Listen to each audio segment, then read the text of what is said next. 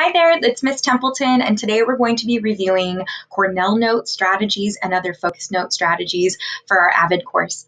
And our daily learning target is, by the end of class, students will analyze focused note taking strategies as evidenced by producing one page of high quality focus notes on today's video lecture. Now, before we begin, I want to remind you that you have the ability to pause, fast forward, or rewind so that you can focus on your own learning abilities at this time. So make sure that you guys are paying attention to your learning needs and you have the power to pause and stop. Reminder, so we do have other videos in this note-taking series, so make sure that you go back to our Google Classroom and you check under the resource library to find all videos in this note-taking series.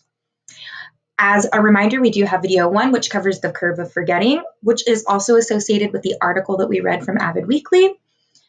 We also had video 2, where we covered good documentation practices and how you can build the building blocks to good note-taking strategies through following good documentation practices, as well as video 3, where we have an example of reviewing a college student's examples of taking Cornell notes.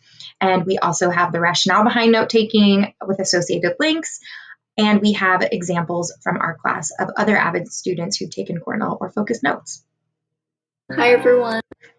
Moving forward, we are going to build on some new skill sets. So today we are going to be starting off with our headers and we're going to be including appropriate information. So I wanted to make sure that you guys know to pause here and make sure that you cover adding the header information, the title, and adding your essential question, which is why are the first 2 steps involved in the AVID note-taking process important for your learning, and explain what they are.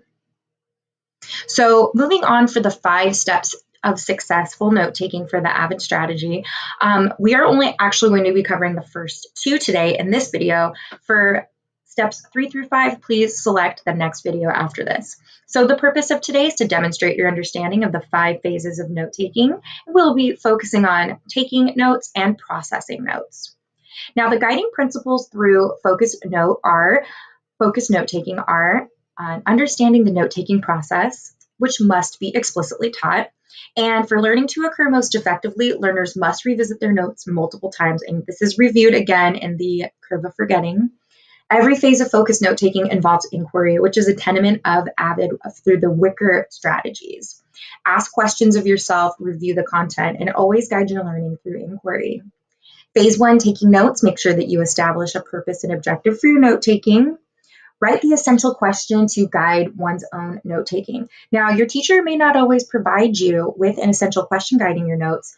You might not even be instructed to take notes. So it's important that you guide yourself through your learning through those inquiry principles. Select the best format for your notes. Now, we are reviewing strictly Cornell notes, but you will evolve into focused notes, which will be your own style. And learn to use a variety of formats for this purpose. You may even have teachers who explicitly want you to take notes in their style, and that's up to your other teacher's discretion, but always have your own system to fall back on. Write your notes based on your sources and paraphrase information. Make sure you're not writing every single word down. So notes can take a variety of formats. For example, a few here, you may be taking digital notes, Cornell notes. You can incorporate Post-its into your Cornell notes. You could have a mind map, bullet journal, interactive journals, graphic organizers, etc.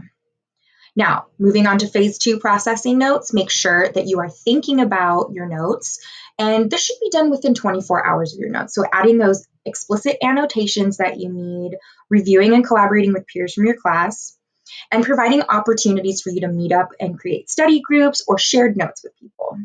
And it can get messy as you're doing your revision process, but that's a really good hallmark of taking high quality notes is when you demonstrate multiple interactions with them.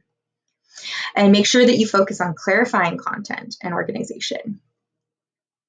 All right, so when you are processing your notes, make sure that you are underlining, highlighting, and circling. You are using those inquiry strategies, classifying, organizing, neatly deleting information, align through as appropriate in most cases, and you're focusing on the main ideas.